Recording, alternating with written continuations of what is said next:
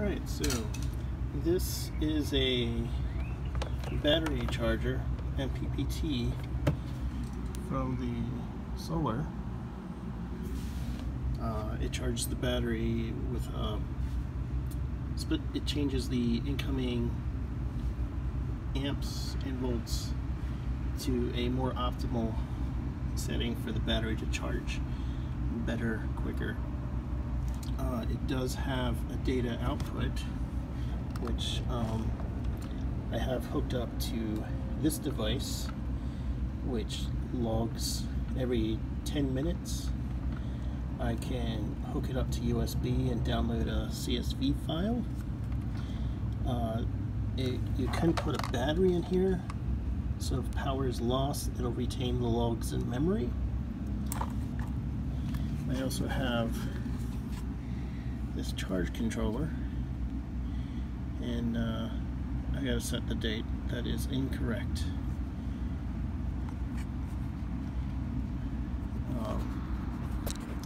But right now, the battery I drained today with a little experiment that may have gone a little bit too far. So the main reason I got that controller was for this output, which is very handy. But then I wanted more, and so I got that. I also got this that exposes the serial communication that over Wi-Fi, but I haven't had much luck using this just yet. So I did a test on the battery.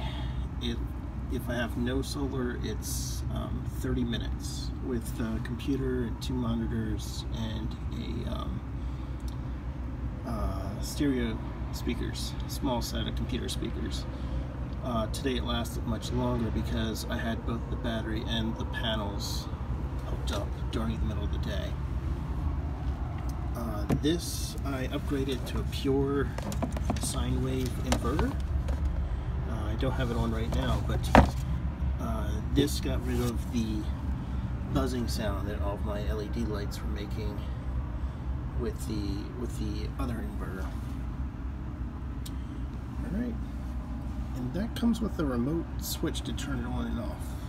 So this is some data that I was able to make up today and from yesterday.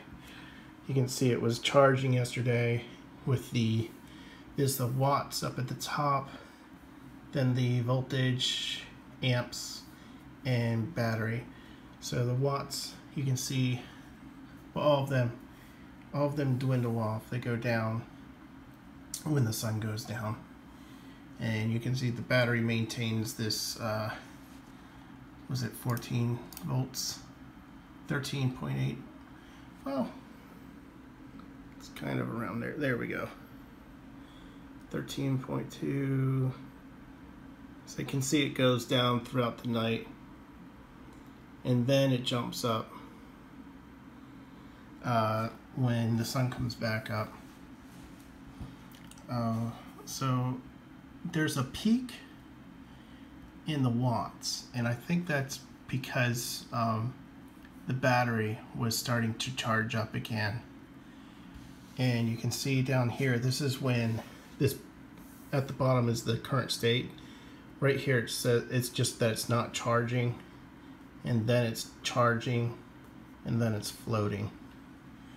So you can see where this little peak is. I think that's in relation to when it just starts to charge again. And then up here you can see how the battery voltage drops when it goes to a floating charge. So it's not getting as many volts being sent into it. And see, the amps looks to be the same. It maintains the amps, just the volts are not maintained. Okay, so I was in the middle of the day and I was realizing, wait a minute, I have a full battery because it's not charging.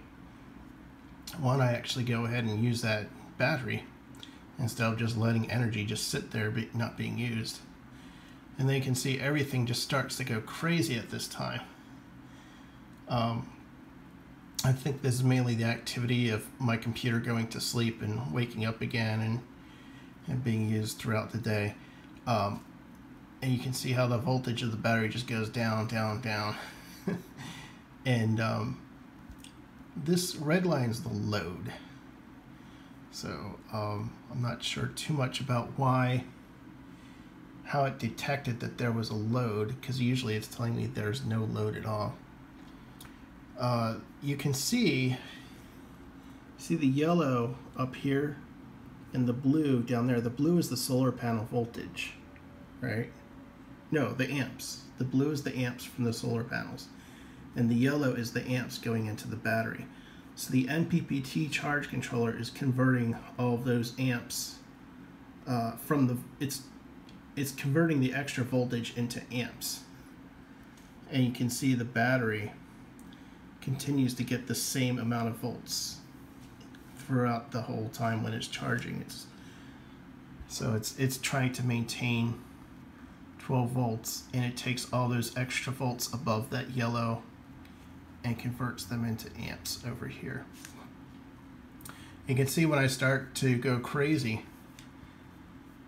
it went from floating down into a charging state.